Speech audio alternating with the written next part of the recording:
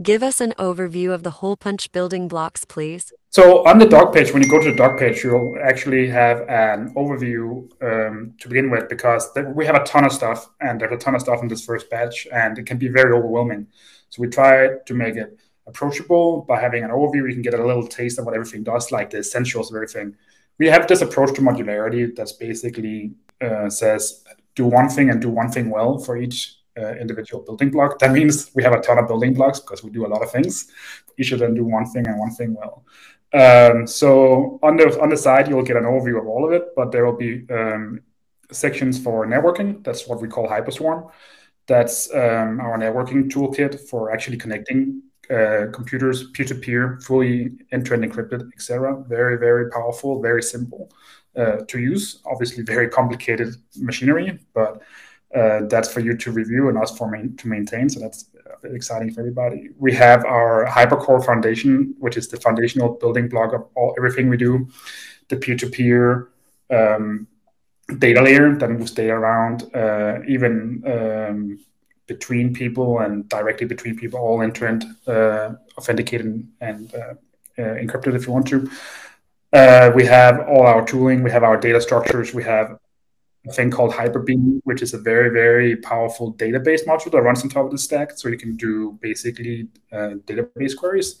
Again, tons of stuff to continue. Of course, we have our file system module called Hyperdrive, which is a really powerful file system abstraction that allows you to basically share big chunks of data. And if you think about all the things I said, it's probably all something you can tie back to individual features in Keet, because we use it all there. So it's super exciting. And I'm sure Paolo can fill in some of the stuff I forgot. Yeah, so one of the most exciting upcoming projects is actually Autobase. So I think that this module, this repository will show exactly how Keet chats are built. So with Autobase, you can each peer in a Keet chat in a simplified form maintains its own hypercore. So now with Autobase, you can create actually a chat history. You can see how you can organize and verify and probably sort a group chat with tens, hundreds, thousands of people or peers participating to that chat. So it's a really cool consensus mechanism that works perfectly well with peer-to-peer applications. So you can have peers that disconnect, reconnect, stay away for weeks, and so on. And this Autobase module has the scaffolding to create really complex scenarios where you can have, again, peers that interact with each other, send a ton of messages, files, share videos, whatever, right? Links, everything that you can imagine.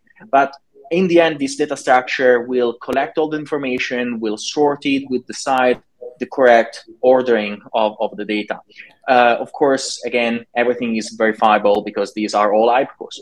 So you can see that really Keet is just the scaffolding of everything that is already out there. So it's just like a nice UI around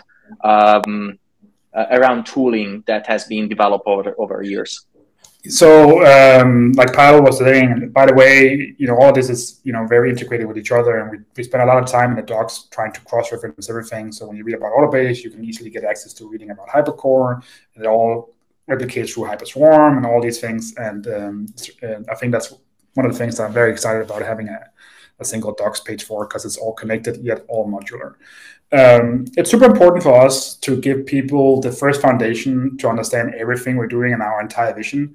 And basically everything we do and everything we'll do from now on is building on these building blocks. So it's super important for us to get them out there, get them well documented, get everybody to look through it and start understanding that, because if you don't understand this layer, it's really, really hard to understand the next layer we're doing. So that's why we do these in like batches. And this is the big foundational, massive.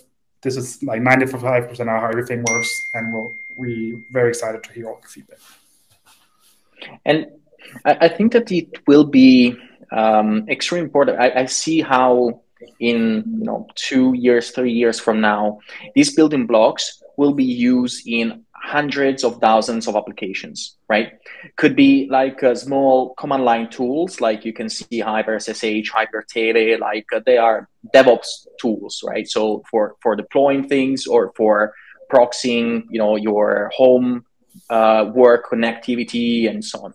But imagine how every single application that will be built on top of Holepunch will use these 5, 6, 10 different projects. So it's critical that if you have any questions, if you don't understand something, you find bugs, you find a way to improve it, because this is open source stuff, right? So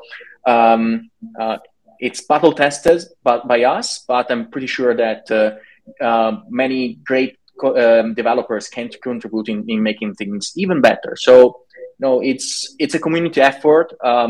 Matthias, myself, has been a big believers in the open source movement since many years ago.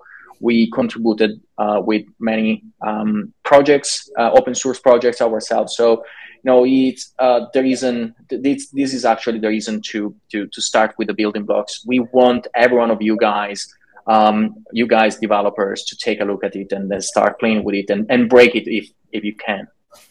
Also, we take open source super seriously. It's not just open source. It's not a side feature for us. It's not something where we're like developing something and now it's open source and then we move on.